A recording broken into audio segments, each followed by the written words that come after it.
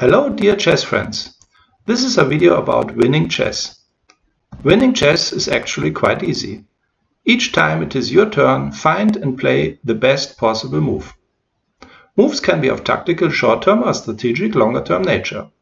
I'd recommend a two-phased approach to find the best move. First, identify the three best candidate moves, and second, pick the best from these three. All you need is to familiarize yourself with the following three activities. Activity number 1. Situational evaluation. Are you in check? Evaluate all moves eliminating check. Is any of your pieces under attack? Can you remove the attacker? Can you attack a more valuable piece? Can you move a piece in between? Can you move the attack piece to safety? Or is something threatening? Can you create an even bigger threat? Can you eliminate the threat? Can you minimize the threat? No attacks, threats? Can you attack, threaten something? Can you improve one of your pieces and ideally your worst piece? Activity number 2. Standard move evaluation. Evaluate all candidate moves in the following aspects, generally not more than 2 to 3 moves in advance. Material. And I recommend to use as weight the piece weight. For example, for rook, use 5 points.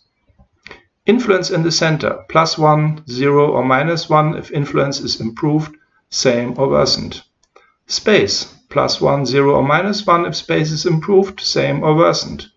Pawn structure, +1, 0 or -1 if pawn structure is improved, same or worsened. King safety, +1, 0 or -1 if king safety is improved, same or worsened. Piece activity, +1, 0 or -1 if development is improved, same or worsened. Weaknesses, +1, 0 or -1 if weaknesses to your favor, unchanged or opponent's favor. And finally, multiply each category with a weight factor based on the situation and your experience. If unsure, keep this extra weight factor at 1. Activity number 3. Advanced move evaluation.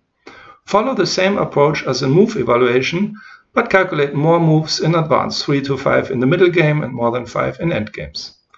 Objective. Find the best next move. First, through situational evaluation, you'll identify all reasonable candidate moves prioritized by the situational needs. Aim at less than 10 candidate moves.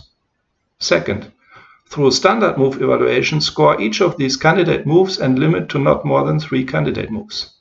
And third, through advanced move evaluation, find the best candidate move amongst the 3 and play it. Best of luck. Thank you for watching this video. Bye bye.